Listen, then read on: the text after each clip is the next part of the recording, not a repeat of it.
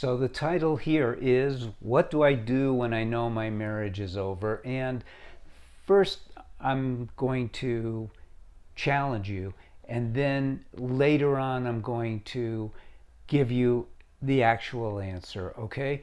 So my first challenge is based upon my experience. I used to be a divorce mediator, and I'm telling you right now, this was over 22 years ago. It was in San Diego, so it was a very sophisticated market. And I could tell you in retrospect, after I learned about marriage, which I think you know the story I did after a couple asked me to help them save their marriage, all of the previous divorces that I helped should not have been divorces. People don't understand about marriage in this world. I later spoke at Second Saturday, which is a divorce support group for women and also for men, but primarily for women.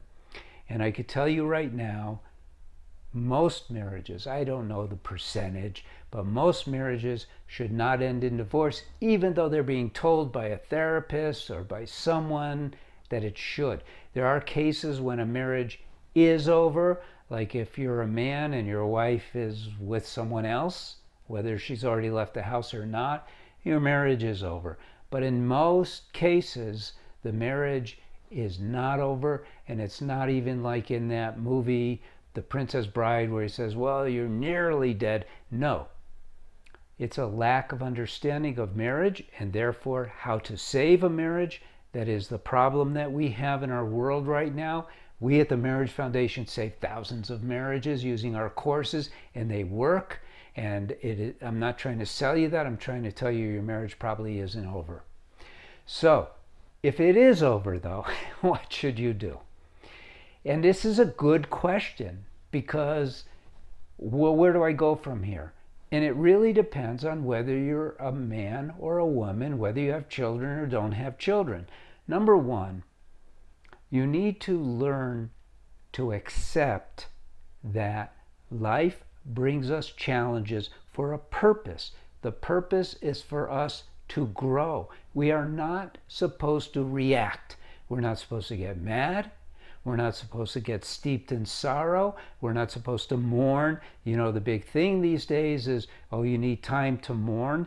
No, you don't. Yes, things take time for you to get over, because that's a human nature. I lost a son, so I know about that.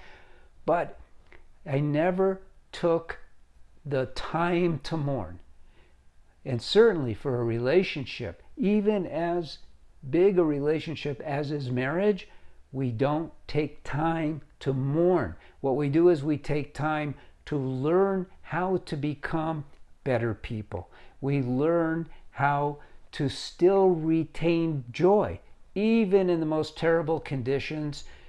Because you're a soul, this is not a religious discussion, I always say that, because you're a soul, you're innately a spiritual divine creation. You are joy itself. You are love itself. And we need to do everything we can to identify with our essence, you see. That is evolution. Everyone talks about evolution as becoming more sophisticated. It's a big thing in the world. I worked with a lot of movie stars and directors and screenwriters in Hollywood. They talk about, oh, he's really evolved. She's really evolved. No. Just because you're sophisticated and you know a lot about this or that doesn't make you evolve. What it makes you evolve is becoming saintly. Really. This, again, it's not religious, but they own it. The ones who have learned to love regardless. The one who learned to live unshaken amidst the crash of breaking worlds. They own it. That's who we need to strive to become. And we can. Each one of us has that innate capability. And if your marriage is over, that's what you do. You don't right away go out, look for a replacement. And you don't take on blame. And you don't criticize your spouse for what they have done to end your marriage. No. You can only control one thing in this world, and that's yourself. So take advantage of the time you now have. See it as a gift from God, regardless of how it happened, why it happened, And no matter who's being affected, oftentimes our kids are being affected. Don't get into that. Instead, get into self-growth, self-improvement. That is what you should do if you know your marriage is over. I'm Paul Friedman. I founded the Marriage Foundation. We're here to help people with their marriages. Thank you for visiting. Like this video. Subscribe to this channel. God bless you. Take care.